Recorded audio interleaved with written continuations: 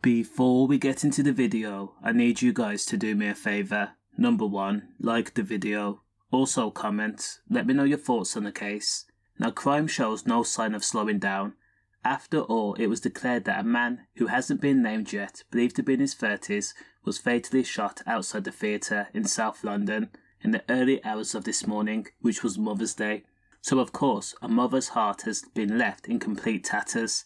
Now, a passerby witnessed the aftermath, a woman, and she attempted to stem the red leaking and performed chest compressions on the victim as he lay motionless in Catford, Broadway, in Lewisham at 4:30 AM.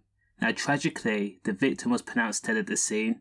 Now, because people have no sense of compassion or morals, video footage was captured of the Good Samaritan giving CPR by bystanders. It was then uploaded onto social media and shared around.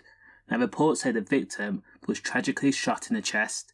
Now, you have to think the mayor says that London is safe as it's ever been and the crackdown on crime has begun.